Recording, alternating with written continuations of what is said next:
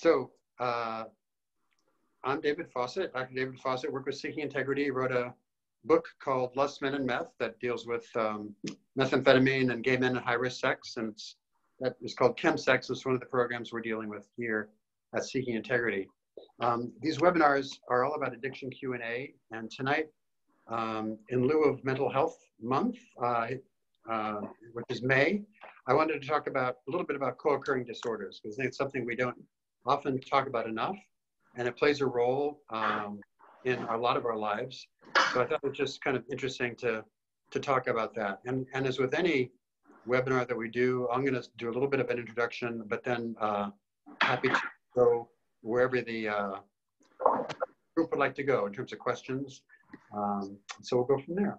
So in terms of what we call co-occurring disorders, co-occurring means simply having an addiction and having some kind of mental health diagnosis at the same time. It's a really, really common phenomenon. Just some numbers: in the United States, about 43 million American adults have a mental illness of some form, ranging from mild anxiety or low-grade depression to severe and persistent mental illness like schizophrenia. And of those, about 10 million, 1 out of 4, are considered really serious, like the schizophrenia type.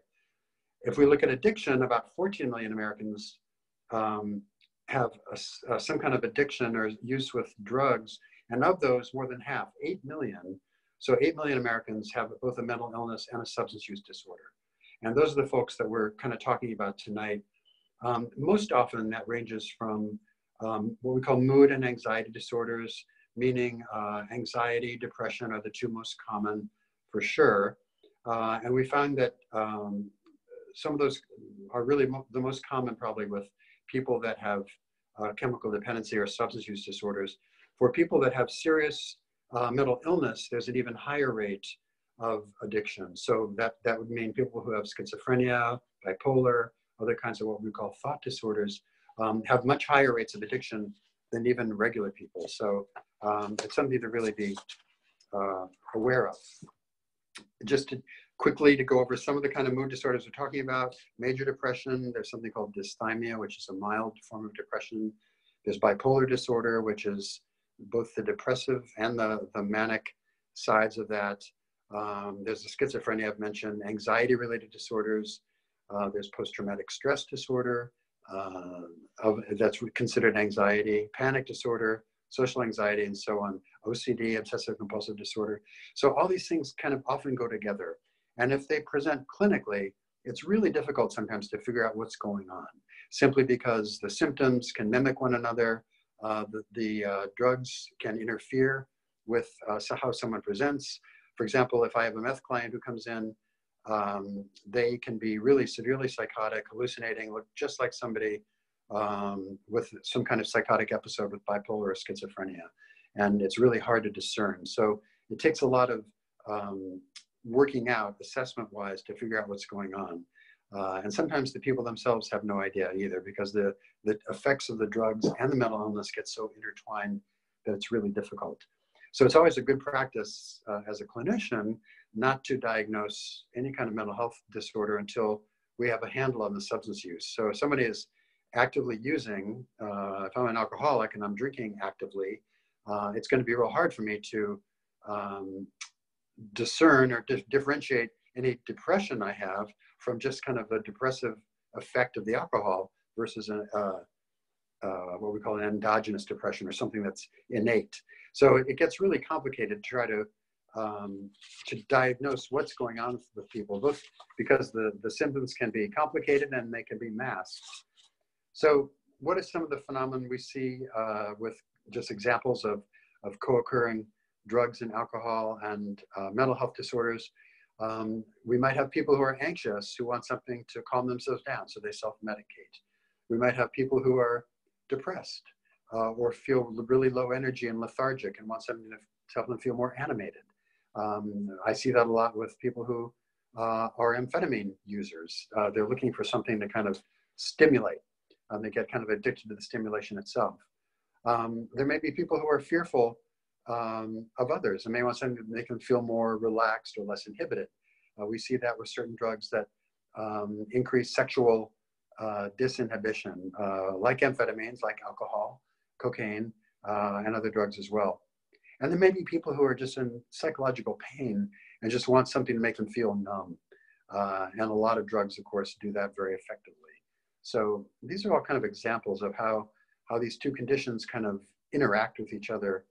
One of the problems with that, of course, is that if someone is using drugs or alcohol to self-medicate, they're not developing the coping skills they need to manage whatever their mood disorder may be. So if I have anxiety and I'm afraid to go out and interact with people, and I have a couple drinks to calm down, basically I'm not only at risk for developing to become an alcoholic, but I'm also not learning how to deal with being anxious and more healthy coping skills for that. So that's one of the things we really see, is that people have begun to self-medicate and gotten in trouble with the addiction, and the underlying mental health disorder, if that was there first, never has been addressed. In fact, probably has only gotten worse. So that's one of the complications. There's other complications, right? Addictive drugs, illicit drugs, can interfere with prescription drugs. So if somebody's taking an antidepressant, that may be have a bad interaction with certain kinds of alcohol or other drugs. If I have somebody using methamphetamine and they're HIV positive, and about 50% of gay men who use meth are HIV positive, meth interferes with the metabolism of the drugs, the HIV drugs. So it's actually interfering and has a bad drug interaction with their meds. So we see that a lot. Almost every drug, of course, has some kind of bad side effects. And so it's really problematic for people that are trying to get the benefits of prescription medication. Oftentimes the drugs they take, alcohol, other recreational drugs, are interfering with that. There's another problem too, and that I don't see it as much, but I still see it for sure. And that is that a lot of recovery groups, 12-step recovery groups, really frown on any kind of medication. And I've seen people in meetings who really needed to be on an antidepressant because they had a severe depression, and people in program telling them you're not really sober or you're not really clean. And that's as I say, you don't see that as much as we used to 10 or 20 years ago, but it's a real problem, because if somebody needs that medication, that is not good advice. And it's not the role of the peers in a 12-step meeting to say whether they should be on those meds or not. So that's something to just be aware of and take heart. I've seen that happen with sponsors as well. And the final point I want to make about that is just that when you have a co-occurring mental health disorder and an addiction, they really need to be treated together. They really needed to be treated at the same time, because we find, I'll give you a perfect example, with methamphetamine, the guys that I treat, and some of the sexual acting out and the depression that goes along with it. If we don't get a handle on the drug use, the sexual acting out and the depression is going to continue. But if we sort of do the traditional model, which is to get the drug use under control and hope the sexual acting out or the mood disorder resolves itself, we're going to be missing out. And so I think it's really important to have those together. Here's a call from Dr. Rob Weiss. Let me just get rid of that, and hopefully, are you still there, Scott? Okay. I just hung up on Dr. Rob. Woo! No, that's so, anyway, so we really need to take our time and be really thorough in diagnosing these problems, because it's after a while it becomes really hard to differentiate what came first, what is the effects of what, and it gets to be kind of a real big mess. And so it's something that takes time, takes patience. As I mentioned, and for someone in recovery, to have managed their mood disorder or the anxiety, for example, with alcohol or other drugs, to suddenly not have those as a way to self-medicate, they need to learn how to manage those either with the appropriate medication or with other behavioral techniques. So it takes time and patience and a lot of good clinicians, I think, to get through that. So maybe that was a little more clinical than I wanted to be, but I think because of the National Mental Health Month in May, I thought it was really important to mention, because it's something traditionally in this country with our healthcare system, we have clinicians who are trained with mental health, different clinicians who are trained with substance abuse or addictions, and rarely do the two overlap. And so even the funding, for many years, we could get mental health funding from insurance companies, but they wouldn't pay for addiction. And they're supposed to now, but it still is a problem sometimes. So I think we need to kind of, as a field, as a clinical field, come together and really do some cross-training, and as clients, or really to advocate for yourself as best you can in terms of really getting a thorough treatment for both anxiety, mood, whatever mental health issue there may be, and your addictive disorder as well. So that's my quick spiel on my little phone. Yeah, and the phone is working great, even if the computer wasn't. We've got a question in the queue already, but I've got several that I want to ask you on this topic real quick, and then we'll go to everybody else, or unless we get stacked up with questions in the queue and okay. Forget about me. You mentioned that it's difficult to tell which comes first, you know, the addiction or the mental health disorder. Is it usually more one or more the other, or we really don't know? What's your thinking on that? You know, chicken or the egg kind of deal.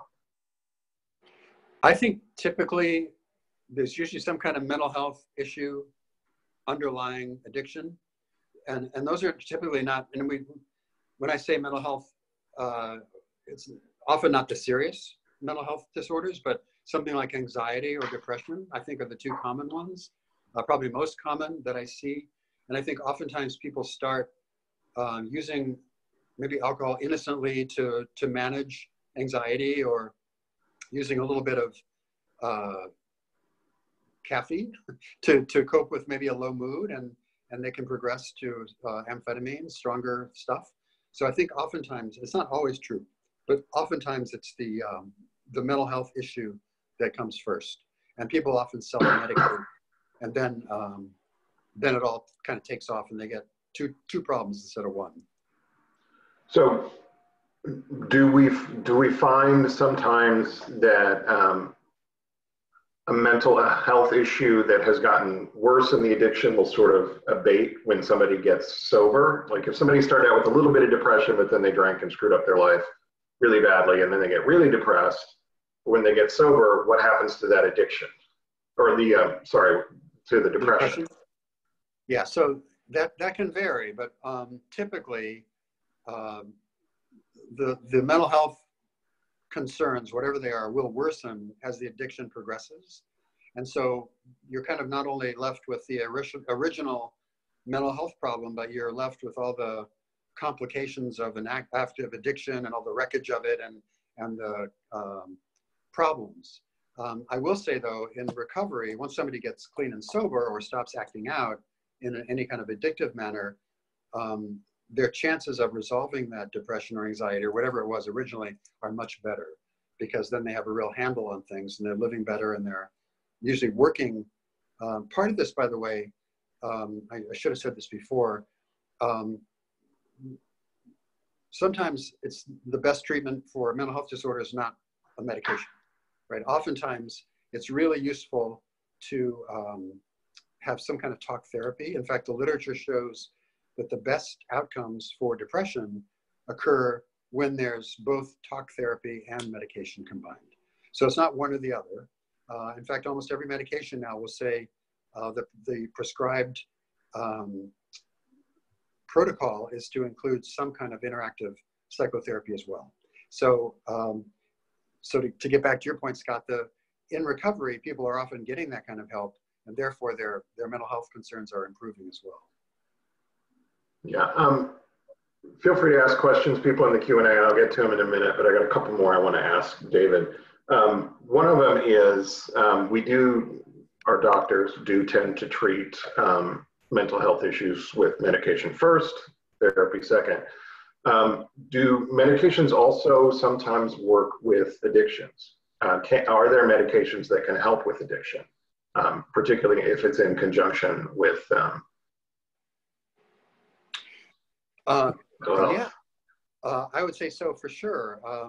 So if I have an anxiety disorder and that I find myself using alcohol or marijuana or something to calm my nerves, there are medications for that that are non-mood altering that can help my anxiety. So I think that, yeah, there's definitely similar cases where that's the case.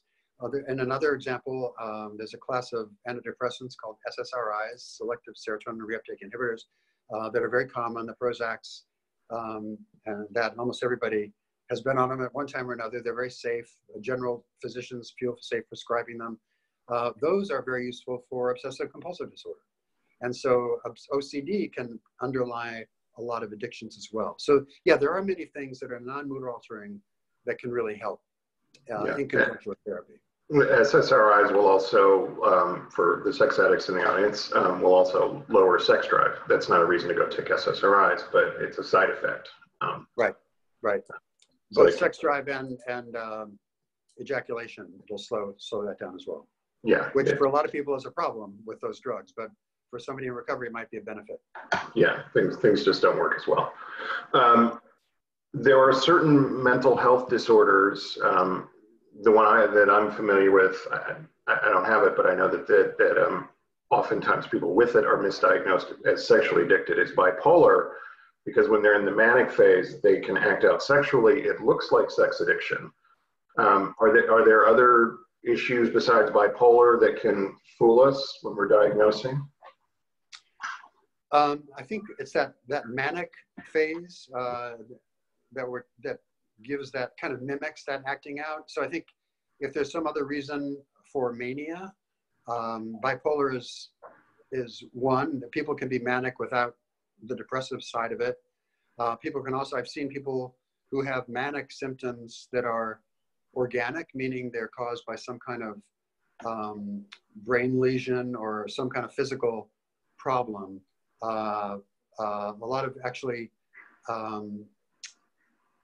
Parkinson's is a dopamine-related phenomenon, and a lot of Parkinsonian drugs with L-DOPA can actually increase sexual arousal. It's really interesting to me because it's very chemically similar to methamphetamine, and which has the same effect, kind of stoking up arousal. So there's all these stories of kind of sexual activity in nursing homes from people with Parkinson's getting L-DOPA, and so that can be an issue too. So there are medical and psychological concerns that cause that, but I think you probably named the biggest one in terms of the mania and the bipolar, which can cause people to act out in very strange ways, including sexually. All right, I have more questions, but they're not all. This is not all about me. I need to stop. We have a question here. I'm a sex addict in recovery. I am looking for a sponsor. Can a sponsor be a good male friend who knows all about my addiction, but is someone who is not an addict himself? Or must the sponsor be an addict in recovery too? What are the responsibilities for someone who is a sponsor? Good question. Okay, so sponsorship is a really important aspect of recovery and the 12-step programs. I personally think it's really important that a sponsor also be in recovery. I think in my own case, I have people I consider who are mentors and supports and guides in my own personal development, but they're not in program, and I don't call them a sponsor. To me, a sponsor is someone who has worked the steps as I have, as I'm working with them. They have some wisdom about the meetings. They attend meetings that I do. They see me, I see them. We interact. They're a guide really on this path. So I think it's very important that there's a great deal of shared experience. That's just my feeling. I have had people have sponsors in different fellowships, which I think works. To me, sponsorship is all about kind of that personal relationship. It's someone that I look up to, someone who I hear in meetings that I admire and think I like what I hear, someone who I'd like to get to know. Sponsors are not necessarily friends. They are there to call you out when you need to be, but they're really there to guide you. And to me, it's all about trust. And it's the trust I have in my sponsor that he has been down this path as well. And he knows what he's talking about. And I think that's tremendously reassuring to me. I also know over the course of my sobriety that Sponsors is not a marriage. It's not a lifetime commitment. I've had sponsors who were a great fit at a certain point in my recovery and then became less so. And I have a little bit of people pleasing in me. And so I kind of probably let it go too long before I pulled the plug and got another sponsor. So I think it's important to I always tell people this, you can pick the sponsor that's right for you, and that you may grow in different directions. But the important thing, I believe, is not to go without a sponsor. I've had clients who would go on and on looking for the perfect sponsor and not have one. And I think that's really cruising on thin ice, because even a temporary sponsor, and every meeting that I know of has some kind of list or show of hands or something to get a temporary sponsor. People who are available to take sponsees, I think it's really important to have somebody in your corner always. Scott, you have experience in this? Any comments? Yeah, I mean, for me, the responsibility of a sponsor is to provide guidance, particularly when you're early in recovery. Go to this meeting, go to that meeting. I mean, literally tell you what to do. And to do that, he needs to be in recovery. I'm a big believer in always having a sponsor the same sex as you are, even if you're a gay man. I just think men on this level relate better to each other, and women on this level relate better to each other. There are exceptions. The real job for me of a sponsor is to walk a sponsee through the 12 steps. The 12 steps are, the program of recovery in AA or NA or SAA or whatever program it is. My job as a sponsor is not to fix your depression. It's not to fix your financial problems. It's not to get you out of legal hot water. There are doctors and lawyers and financial advisors who can do that. My job as a therapist might be say, call a lawyer, but I should not be dispensing legal advice. I should tell you how to walk through the steps. I let my sponsees go once they're through the steps. I'll keep them on for a few more months, and then I say, okay, you need somebody for the next level. I've done what I can do for you. Have somebody else walk you through the steps again if you want to do it, or whatever. Sponsorships tend to have a shelf life. Some people keep their sponsors forever. Some people don't. I don't. Right now, I'm long enough in recovery, and I have enough people around me who have 25, 30, 35, almost 50 years, some of them sober, that we kind of sponsor each other now. When I have a problem, I know who to call. I just have to be careful to not call whoever's going to tell me what I want to hear. I need to call somebody who's going to tell me the truth. But for me, sponsors are about walking you through this 12 steps, so that they damn well better be in recovery, because otherwise they're going to have no idea how to do that. So, right. Okay, long-winded. I like that. In Florida, there's this strange tradition of having almost family lineages of sponsors. So we have a sponsor, and people talk about their sponsor brothers and their sponsor uncles, and just like this whole family tree of sponsorship, and which implies kind of this long-lasting relationship. And I've stayed friends with my former sponsors, but they're not still my sponsor. I mean, I kind of move with you. I kind of, grow and move. And the thing is, I don't want to be fooling myself by, like you said, sort of calling the person that will give you the answer you want to hear. I think it's important to have somebody who's going to be straight with me. But I think it's, there's a natural fit with a sponsor, and there's a shelf life. I believe that too. Yeah, and we have a lot of those families out here, and they have like big chili dinners and stuff, and I've been to a few of those, and they're really fun. And it does become kind of a family, and that's why I always want to end a sponsor-sponsee relationship, because if somebody's been with me a year and a half, they've gone through the steps, we've done the work together, we're probably friends by now. Even if we weren't in the beginning, we are by now, because we know way too much about each other to not be. And the relationship moves to a different level, and we need to take that step working part out of it.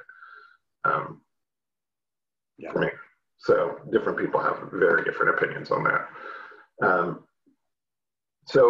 Let me see. Ask questions, people. I've got a few more, which can carry us for a little while, but ask questions. Treatments. You talked a little bit about the model was send them to addiction treatment and assume that everything else will be fixed, or treat them for depression and assume the addiction will be fixed. Particularly the latter one, treat them for their depression or their anxiety or whatever it is and assume the addiction is going to get fixed. Does that ever work? I think it's really a risky strategy because we know, well, I think that approach is rooted in this fact that if I'm a psychiatrist or a psychologist or a social worker that deals with mental health disorders, that's what I'm comfortable treating. That's what I'm going to see. And if somebody has another addictive issue and I'm not specializing in that, I kind of, first of all, I think I'm less comfortable with that, but I also tend not to view that as a primary or co-occurring, co-equal illness to be addressed. So I think part of it, I think, goes back to the clinician and their comfort level and their knowledge base. But I think it rarely works. And sometimes we have to stage it. You know, if somebody is an alcoholic or an opioid abuser that needs a physical withdrawal, they're going to have, 72 hours or 3 or 4 or 5 days of pretty uncomfortable days and nights, and they're going to be agitated and not able to concentrate. And so, I mean, obviously we have to take that into account. Somebody has to be treated until they're stable.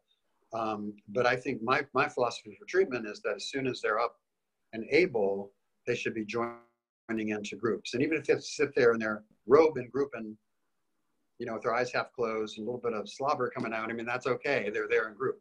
So I think, but I think it really does any kind of service to the client to do that. I think a really full comprehensive assessment as soon as one's capable is really essential. I do think there is sometimes you have to wait a little while before you jump in and start medications, like for an antidepressant, because as I mentioned, an awful lot of drugs can create symptoms that look just like depression. And once the drugs are out of their system, those symptoms kind of abate. So I think it's useful to not jump right in with psychotropic medications right away, but I also think we have to really start to assess from the very beginning of what might be going on with a plan. Yeah, and I guess my question was, you got a depressed person, how can you treat their depression when they're constantly self-medicating with alcohol or marijuana or porn or whatever? Right. Part of treating depression and trauma and underlying issues that we tend to see with addiction is re-experiencing them and talking about them and working through them. And is that even, can you do that while you're actively addicted? Yeah, I don't think so. I don't think so. Another example is this whole chemsex thing that we're doing with people who are using methamphetamine and they're acting out sexually. And unless the two are so fused and bonded, unless you treat them at the same time, you're really almost inviting the person to relapse on one or the other because the two are connected. And you can't just treat half of the problem and hope the other will go away or plan to treat it down the road because the two are so interconnected. And we see that quite a bit. I think that's something that Seeking Integrity has a kind of a jump on, that the field is starting to recognize that there's a whole different phenomenon of this paired or fused drug behavior connection that is like it's not one, it's not the other, it's kind of a new thing that we're recognizing that I think is really important to treat as a thing together simultaneously, or else you're really doing a disservice to the client. Yeah, I agree with that. And I also agree about, I don't want to talk too much about our facility, but we have a no smoking, no vaping facility because we want to treat all of the addictions at the same time. We don't want people, there's a neurobiological element, which we've talked about. continuing to trigger the addiction. Right. Let me just say for that too, nicotine, there are two drugs that are popular and legal that if they were brought to market today, I have every belief that they would not be approved. One is alcohol, which is a really, really dangerous drug, but it's been legal. And so we kind of assume it's benign, but obviously it isn't. The other is nicotine. Nicotine is a really dangerous drug. It's actually higher in the dopamine release. It's quite similar to cocaine. It's higher than sex, higher than orgasm, higher than any natural reward we can have, that toke of nicotine. But also even more kind of insidiously, it really trains the brain, trains that part of the brain that becomes addicted. Nicotine is like the perfect drug to train the brain how to do that. So if we have somebody being treated for compulsive disorders or for any kind of chemical addiction to drugs, and we don't take away the nicotine, it's constantly keeping a little spark of activation and triggering alive. And I think it's a big disservice to clients not to treat that. And I think a lot of people balk. A lot of people are horrified. A lot of people think it's a really great idea too. But I think that's our stance. And I think it's a really important thing for the benefit of the client. I just really strongly believe that. Yeah, it's a research-backed stance. Nicotine is one of the easiest things to get addicted to, behind like meth and cocaine, pretty much. Right. And it's one of the hardest to get off of, behind meth and cocaine. Exactly. Very different. You talked a little bit earlier about 12-step groups frowning on psych meds. There's actually, let me ask the question first. Why do some people think that if I'm taking my antidepressant every morning, which I do, then I'm not sober? So I think this is grounded in ignorance, frankly. A lot of meetings, especially maybe with some old timers, especially, are very rigid, and to the point where if I am an alcoholic and cocaine addict, at least in Florida, and so other parts, rural areas in the United States, is still true. If I go into an Alcoholics Anonymous meeting, and talk about my cocaine use, many meetings will shut you down, saying this meeting is about alcohol, not cocaine, not sex, not anything. We speak about alcohol here, and it's that same mentality. I think if someone is taking any kind of medication, even though it's not mood altering, those people consider that person to not be really sober. And I think I've seen this happen where old timers particularly encourage clients to get off their antidepressants. And I've seen people get really, really sick. So it's a problem, but I think it's rooted in not understanding drugs and what they do and what they don't do. And I think it's that ability to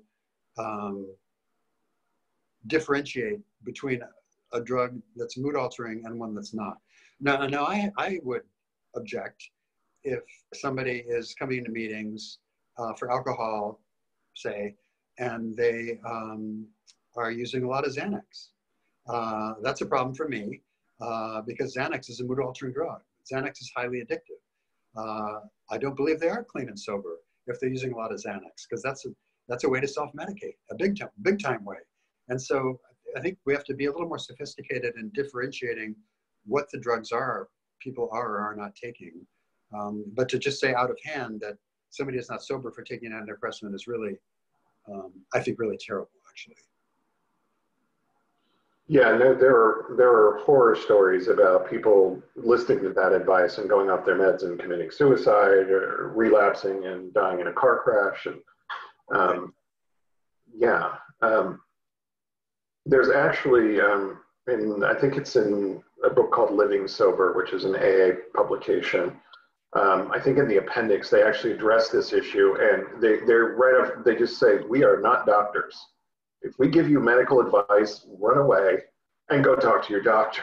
Right. So I've learned to listen to my doctor, and I hear horror stories about people who are having surgery and they say, no, I don't want painkillers, and the doctor looks at them like they're insane. I was in the hospital a couple of years ago, and the nurse kept trying to give me painkillers, and Now, I didn't actually need them. I was like, I'm not in pain.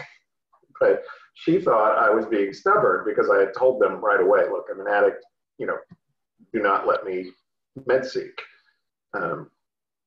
But then I didn't take any, and she was like, no, you really, and I'm like, no.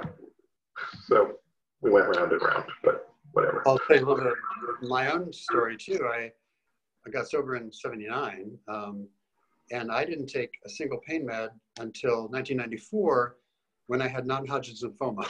I was in the hospital and resisting pain meds for cancer, and it was just stupid.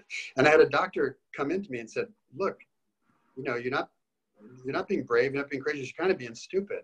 And pain is not good. Pain is not good for your health.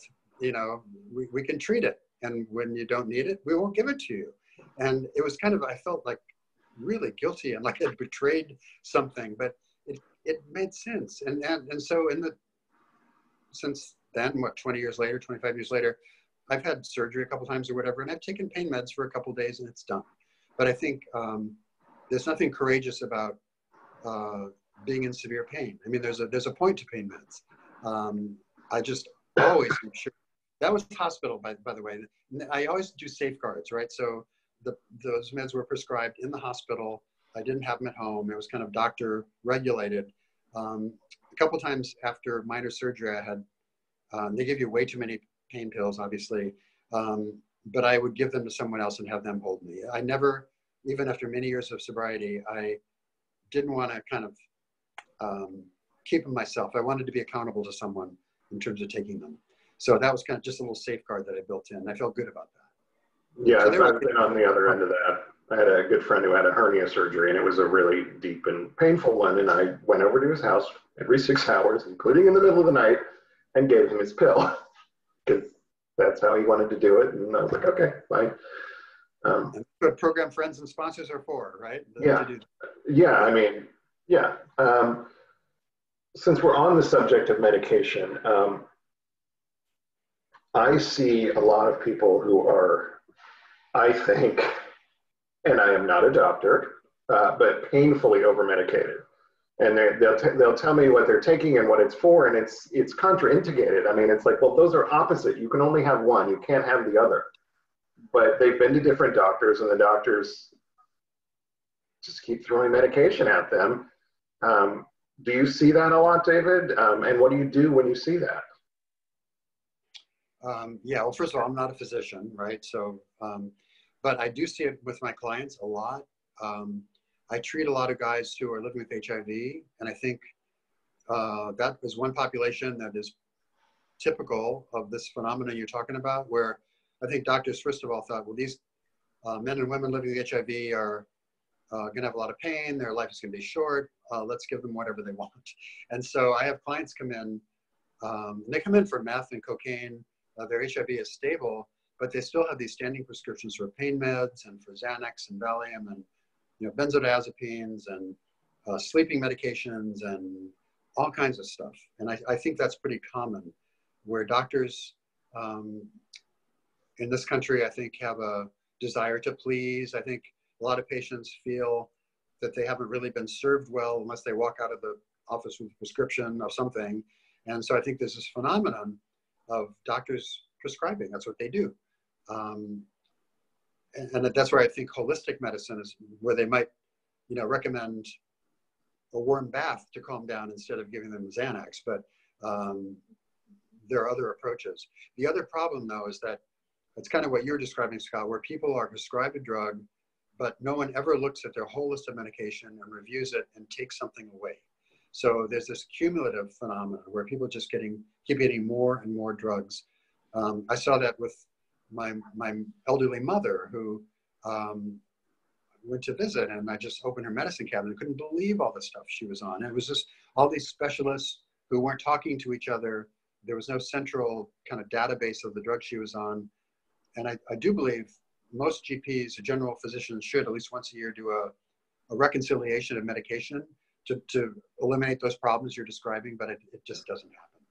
And so, I've seen drugs cause symptoms that lead to another diagnosis. There was a guy who had ADHD and he was a little bit depressed. So they diagnosed him with bipolar and put him on bipolar meds while he was also on antidepressants and ADHD meds, among other meds. And, and when he finally went in to get sober, decided to go to a rehab, he wanted to know where to go. And, there's a place up in the San Francisco area that I know of that one of the things they do is they try to get everybody off all of the meds so they can do an evaluation. They specialize in people in this situation who've been diagnosed with everything. You can't have everything. It just doesn't work. Right. But doctors were looking at symptoms that were being caused by other medications. He was taking Valium, so he looked depressed, so they put him on an antidepressant, and he couldn't concentrate, so they put him on ADHD, and then he was up and down, so they called him bipolar.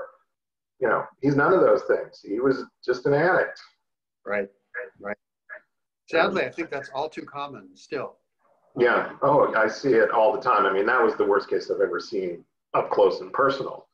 And he was crazy from the meds. He wasn't crazy once he got off them, but he was convinced that he needed all of those medications. But that's addict. So we have another question here. I'm going to have major surgery soon and was kind of worried about taking pain meds. Are there pain pills that I can take as a recovering alcoholic, or some better than others, maybe, David, or less addictive than others? I know you're not a pharmacologist, but I'm not a doctor. You know more than I do. I'm not really sure. I just, I would ask your doctor about that. I'd tell your doctor your situation, and I would focus on building in some of those safety mechanisms with who holds your pills, who's accountable for it. Make sure that people know what you're doing. I guess in general, I would say of the pain meds, there are probably longer acting pain meds that probably aren't a good idea as opposed to short term. But as opposed to specific ones, I can't really say. Some definitely talk to your doctor about. I think basically all pain meds are a little bit mood altering. Some of the literature, the false literature, especially with OxyContin when they were trying to promote it,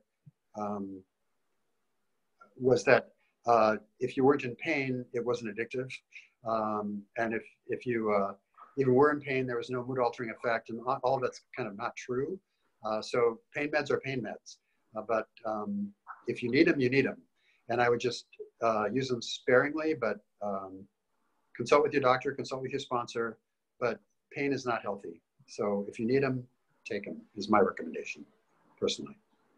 Yeah, anybody who has a substance abuse problem, I think one of the first things is we had a question about sponsees. I always tell my sponsees, you have to tell your doctor now. Call up, leave a message, say you want to talk to him. I'm in recovery, so they know, so they don't overprescribe.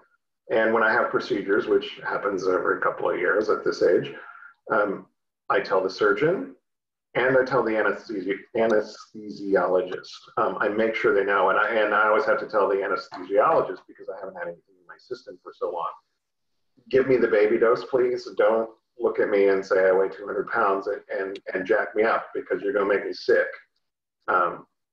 And sometimes they listen and sometimes they don't. And I'm always grateful when they listen because they give me what I need instead of twice what I need, which, they're poking me 6 hours later going, it's time to wake up.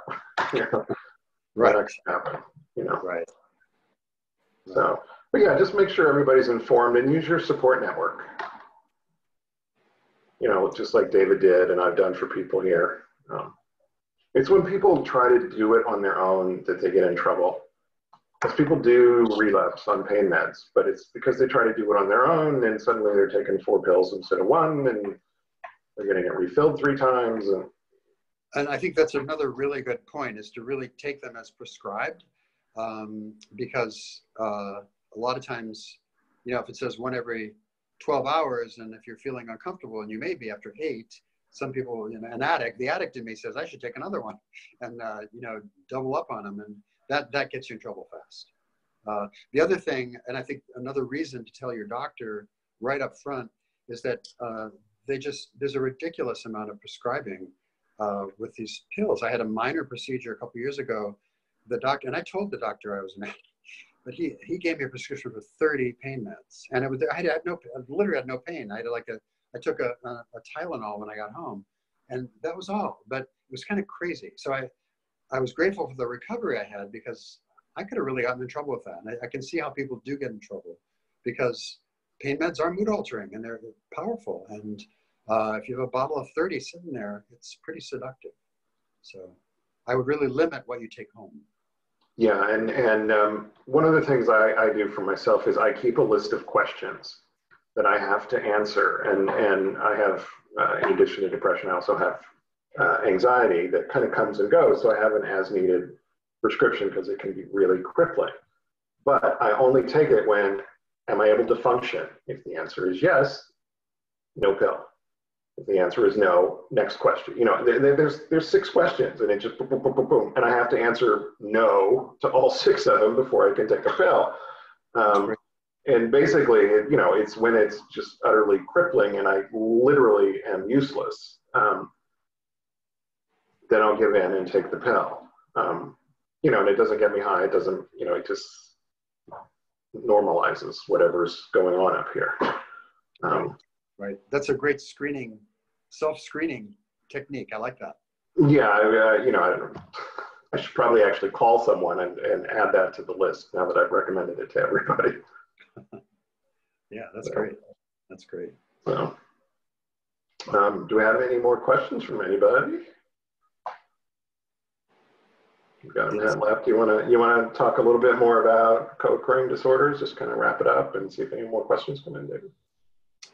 Yeah, I think it's just a natural phenomenon from people really trying to self-medicate, and it starts out very benignly, where people are trying to correct a mood, stay up a little bit. I think sometimes worries me with young adults in college who kind of routinely take Adderall or other prescription amphetamines to before a test or to do a paper, to stay up all night. And just, these are kind of what seems to be innocent patterns to kind of enhance, in quotes, our lives.